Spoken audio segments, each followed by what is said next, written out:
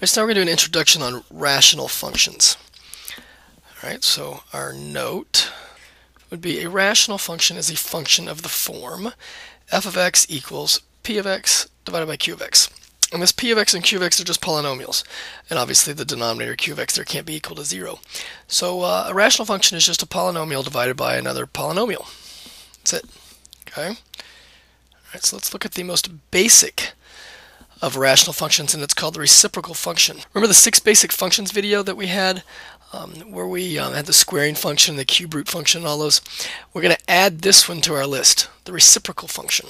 So let's graph this. Alright, so if you do a little t-chart, alright, so here's x and here's y, and it's called the reciprocal function for a reason. It takes every real number and pairs it up with its reciprocal.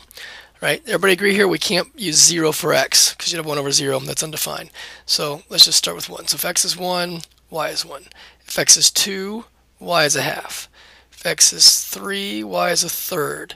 And as x gets bigger, your y values get smaller and smaller, closer and closer to 0. Right? If x is negative 1, then y is negative 1. If x is negative 2, then y is negative a half, and so forth. Okay?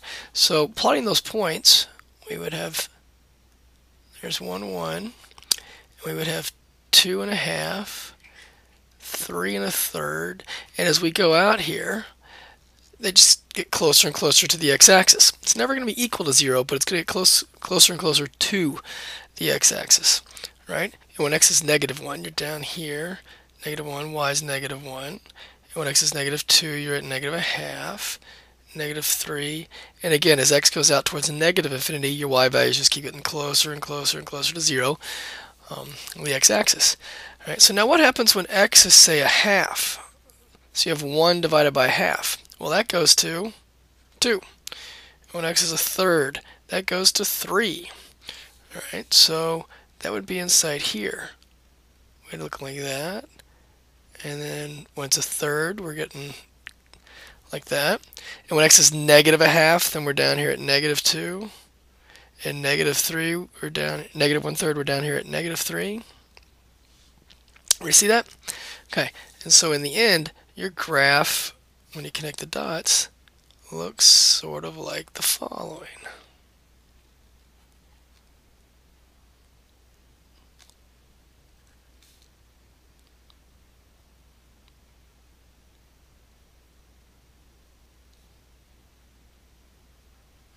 Okay. You see that? So that's the graph of the reciprocal function. Okay, so now let's talk about it. Okay, so what's the domain?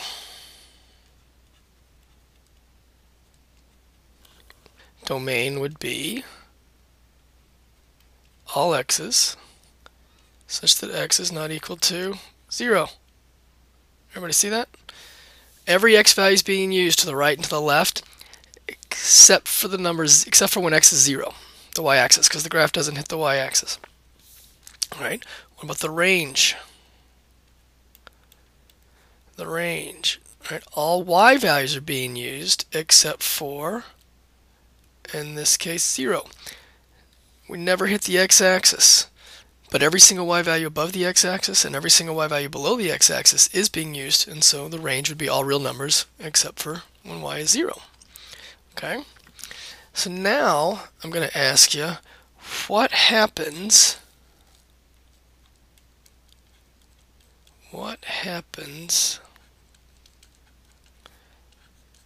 as x, and this is new notation,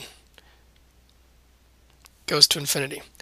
As x gets really large, that's what this notation right here means, as x goes off to infinity. So as x goes off to infinity here, okay, what are all your y values doing? Right, where they're getting smaller and smaller. They're getting closer and closer to 0. And so we would say f of x gets closer to 0. Everybody see that? Same idea if x goes out to negative infinity, then f of x would get closer to 0. Because you're going out to negative infinity, your y values keep getting closer and closer and closer, closer to 0. Okay? So now what happens is x comes into 0 here from the right hand side. So 1/2, 1/3, 1/4, 1/5, 1/6, 1/7, so forth and so on. As your x gets closer and closer to 0, coming at it here from the right hand side, what are your y values doing? Well, they keep getting bigger and bigger and bigger and bigger. When x is 1/1000th, then your y value would be 1000. It'd be way up here somewhere, right?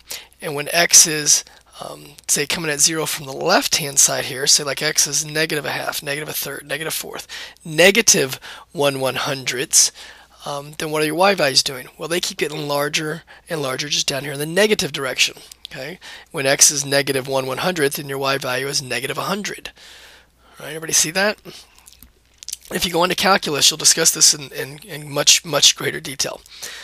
Well, these ideas here lead us into the concept of what are called vertical and horizontal asymptotes. In this case, the line x equals 0 is what's called a vertical asymptote. And what that means is that for a rational function here, when you have a vertical asymptote, that means that x value is never being used, right? So we get really, really close to x equals 0, both from the right and from the left, but we never are allowed to let x be 0, and that's because we would be undefined, right? And so therefore we get, for a rational function, that's why we get a vertical asymptote. Okay. Now as x gets really, really large, going off into the positive infinity or going off towards negative infinity, if your y values get closer and closer and closer to a certain number, then we call that number a horizontal asymptote. So in this case, what number do the y values keep getting closer and closer to as x gets really large?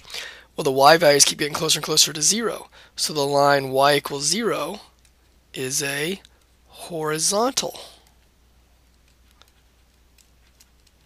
asymptote.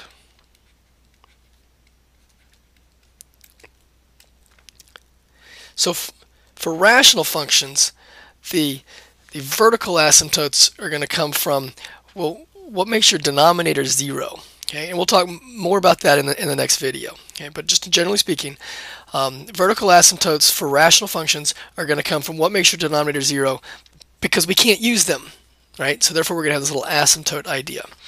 Horizontal asymptotes are a little trickier to understand. They are what your function values are approaching as x values get really, really large. And we're talking really, really large numbers here. 1,000 isn't large enough. A gazillion isn't large enough. I mean, we're talking as x goes out towards negative infinity, do your y values keep getting closer and closer and closer to a certain number, or do they just keep getting bigger and bigger and bigger and bigger? Right? Well, if they keep getting closer and closer to a certain number, like we've got here, they keep getting smaller and smaller, get closer and closer to 0, then the line y equals 0, or y equals that number, whatever number that they are approaching, we call that a horizontal asymptote. Now these are really kind of calculus concepts we're talking about here on an algebraic level. And if you go on to calculus, you'll learn new notation to write all this and new words actually to express these concepts that we're talking about. All right, so that's the introduction of rational functions. Rational functions can have vertical asymptotes, they can have horizontal asymptotes. They may not have any one of those, but they can have these asymptote ideas, and they're just a polynomial divided by another polynomial. Make sure you see the next video, which is going to go into greater detail about the asymptotes. All right, study well, and please let me know if you have any questions.